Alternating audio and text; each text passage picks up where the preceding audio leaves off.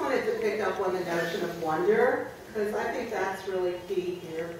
And in terms of the types of knowing that I was talking about, you know, what I want us to do is practice wonder more than our culture helps us to do.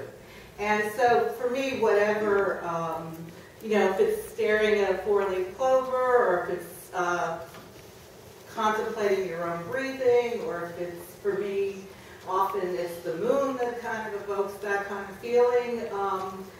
I think it's really important that we get back in touch with that sense of wonder, which is something that every child has absolutely. And one of the things I talk about in the Time for Hope book is habits that we have to cultivate in our day and age in order to have hope. And one of the habits is wild wonder.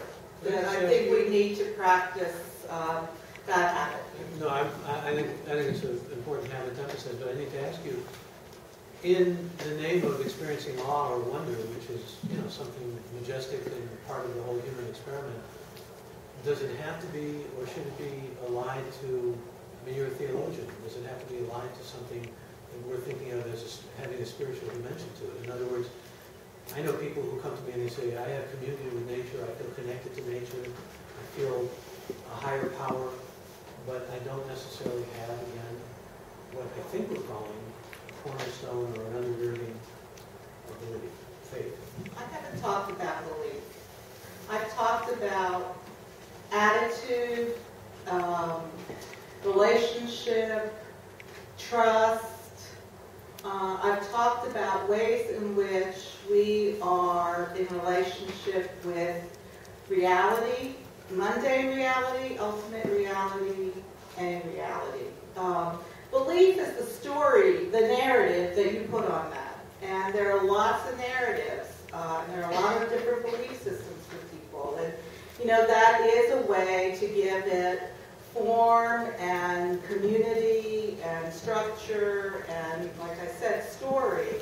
But more fun, what's really fundamentally going on in all of those various stories, structures, etc., is this relating to life in a really fundamental way, in an open way, a trusting way, and in a wondrous way. So I wanted to, before we open the floor to questions, I wanted to comment that the notion of breathing and air and the essence is the root of the definition of spirituality. I looked it up in the Oxford English. So is there a biochemical process? Is there something that goes on in the mind when you take a breath and try to clear your mind that reflects something that you might be able to define as a spiritual process physically? You're asking me? I'm asking you. Well, there are people who experience that as a spiritual process, and then there are many people who don't, and there are many times when one don't. And, you know, I've been breathing all day today, but it hasn't been particularly spiritual. And so I'm sorry now, to hear that. but in response to your question, yes, so that if you put somebody in the brain imaging scanner and they're not having a spiritual experience, and at another time they are, is there a distinct difference in their brain activity in certain emotional areas? That should be very much yes. There's been a lot of experiment along these lines. I mean, the Dalai Lama has worked with people like Danny Goleman, you know, in terms of things like Buddhist practice and meditation and breathing and how it can elevate the senses and elevate the mind and consciousness and really create something, I suppose, that you could call spatially a spiritual, I think Dr. Lewis said it best, maybe a virtual reality, but it's a higher sense of thinking and a higher sense of emotion. Go ahead. Yeah, I'd like to follow up on that idea, but also what Flora said about awe.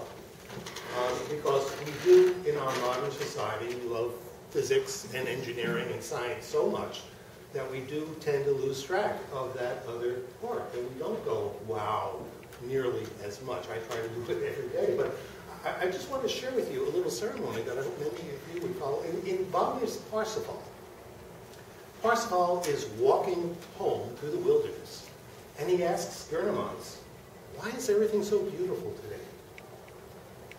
And Gurnemanz responds, "Oh, that's Good Friday's magic, my lord." I love that. And what I started doing with my children when they were little, and by the way, Good Friday magic or Good Friday spell is some of Wagner's most beautiful music.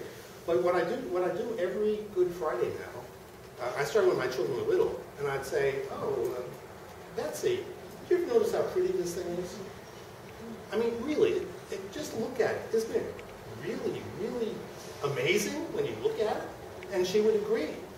And I'd say, "That's Good Friday's magic. It's because today is Good Friday." What about those of us who say that's plastic, it's messing up our environment? That makes my point. It's less pretty when Now, the it's most in wonderful use. thing happened about 4 years later when she said to me, "Daddy, isn't it true that this is really beautiful on Good Friday because that's the day when we look at it and notice it?" And so I've set up a ritual. Once a year, we make a point of, I get emails from my daughter in New York saying, "Isn't everything pretty today, Daddy?" So I'm making it into a ritual so that we don't forget that wow, awe, which is so easy to forget when we live in a world in which, because of physics, we win wars. All right, on that note, I would like to open the floor for questions.